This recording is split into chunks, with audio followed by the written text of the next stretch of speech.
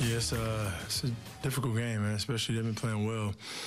They won 4 straight prior to this game, so we didn't take them very lightly. We came out and tried to just play very, very good Brooklyn Nets basketball on both ends of the ball. And I think we did that. 4 quarters of just pretty solid game for us, especially a 6 game of a long road trip. So we're just happy to get back home and be able to play in front of our crowd. You really pay attention to the details. What improvements are you seeing, as we get through this road trip? What improvements are you seeing out there on the floor? Just on both ends of the ball. Defensively, I think we're more engaged. We know where our strengths are. We know where our help is. We communicate a little bit better. We try to keep teams under 100 points. And then offensively, we just move the ball. We got our sets, our go-to sets that we go to.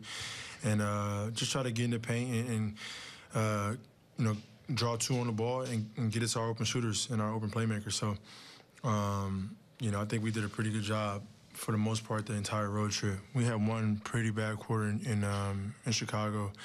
But other than that, I think we had a pretty solid road trip. Talk about getting the ball to the shooters. I guess comment on the performance you got from Patty. I know his stroke hadn't been up to his best the last few games, but, what did you see from him today? 9 threes is pretty good to me. That's the beauty of it. It's a long season. Have some tough games, tough stretches or whatever you want to call it.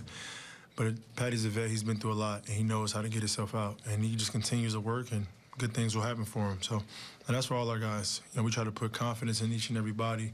So whatever your role is, do it and do it every single night. Whether you make it or miss it, just try to do it, and we'll live with the results. This is the first time you and Kevin played here together since you were traded about 10 years ago. Did it hit you at all that kind of a little bit of nostalgia today? No. I was just trying to come in and win. For me, it's been a long time, so. Greg, go ahead. Oh, okay. I was just wondering, James, when you look at this road trip, the body of work, like you said, there was that one bad quarter in Chicago, but when you look at the whole body of work, where do you feel you guys have made the most improvement? Both ends, honestly. Both ends, defensively and offensively. We're coming together, and it feels good out there. It feels more fluent. It feels like it should. And obviously, we got a long way to go, and we're still building on it. But just the confidence and kind of knowing each other a little bit more is helping us a lot. But I think both ends of the ball, we've experienced a little adversity, and then we've experienced, being away from home and having to fight through and grind out different games and go on different runs and teams coming back against us and how to, get a good shot and get 3 stops in a row to win games. Like, it's been a lot of things that we've had to go through for this road trip. So it was a good test for us. We won't be able to talk to you before Tuesday, so with that being a marquee matchup, just your thoughts on facing Golden State, the way that they're playing, and what the test that will be for you guys at home? They're playing extremely well. We know, what's at stake as far as like what we're playing against, and obviously Steph is playing at a high level right now.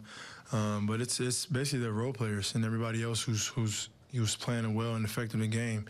So it's gonna be a tough matchup. We got to just get home, get some rest, coming off a long road trip, and be ready to go Tuesday. Jim, you surprised they still boo you here over those Houston days? I don't know. It wasn't my fault. So I don't know. I don't really care, honestly.